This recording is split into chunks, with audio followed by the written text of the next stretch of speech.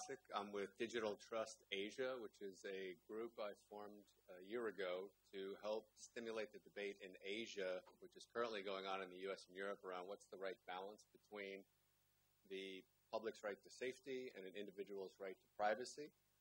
And within that, how companies need to think about digital trust when they think about scaling their businesses, designing their services in advance, and not just having this rush to scale and then thinking about consumer security in the digital world as an afterthought.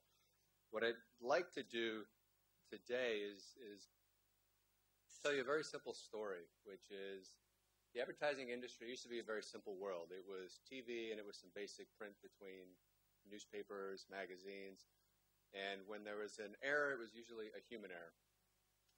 An ad was misplaced in a certain magazine, it wasn't the right copy, or it was placed or not placed within the right TV program.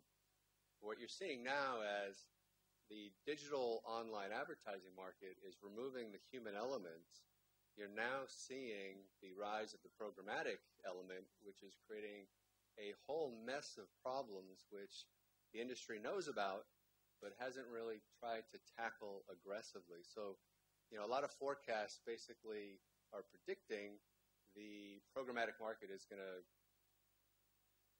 place basically almost every ad that you will see in a digital world. Now, I want to play a little game with the audience. I'm going to show you 3 ads, 2 of which are real.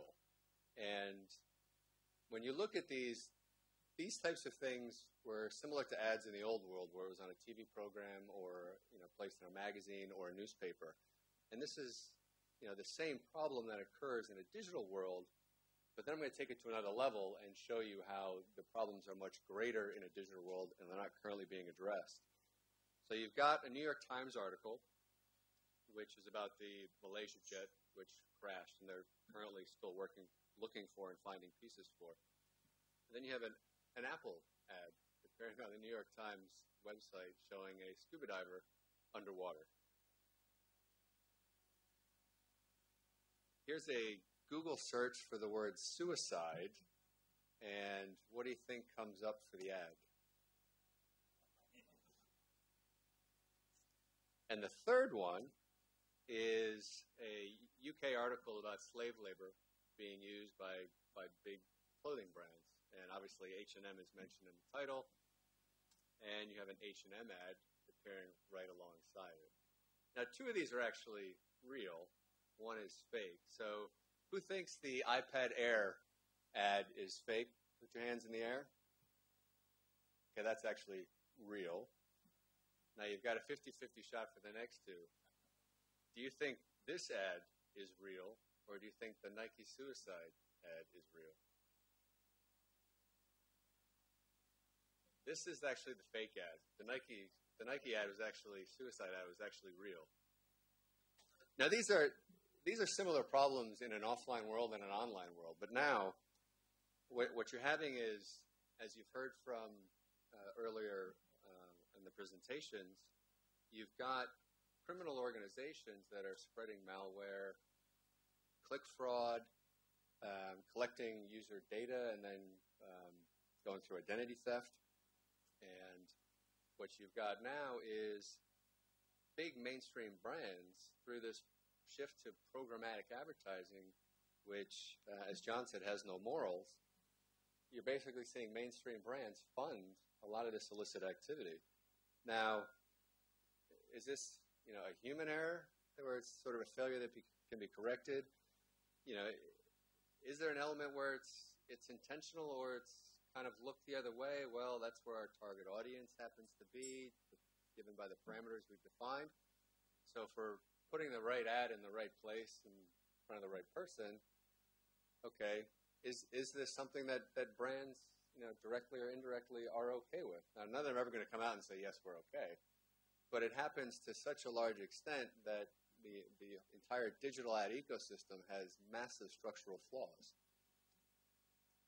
And there's a lot of high risk. You talk about identity theft. You talk about your computer downloading malware, becoming part of the bot network that then can be used for distributed denial of service attacks, tracking your personal data, and allowing a lot of these criminal organizations to steal your identity and your money. Now, there was some academic research done a few years ago which looked at pirate sites and what the proportion of ads shown on those sites were given mainstream brands, which could be a Tata, it could be an Amazon, or typical kind of sexually explicit content, gambling, or other kind of illegal purchases of products. And in a lot of markets, you actually see mainstream brands are actually very large. So the blue section on these slides are actually the proportion of mainstream brands in these markets that are advertising on pirate-type sites. So in markets like Malaysia, Philippines, Vietnam, Taiwan, and Hong Kong, you have very large percentages of online ads being placed and purchased by mainstream brands. India wasn't part of this study, and this is something that should be addressed in the future, but what we did while we were here recently was we just kind of looked online on some of the sites that we're aware of that are pirate sites and tried to get a feel for what sites come up. So for cat.cr, you've got jabong.com, which is an e-commerce site, which is placing its ad on a pirate site. You've also got malware, clickbait, and you've got ads for Minecraft on these sites. Online movie watches.com,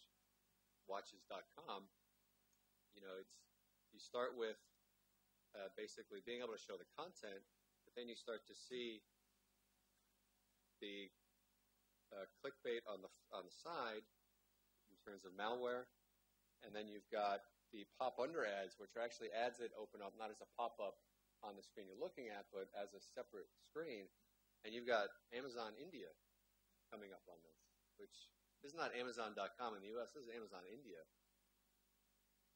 You've also got Facebook.com coming up on these sites as well.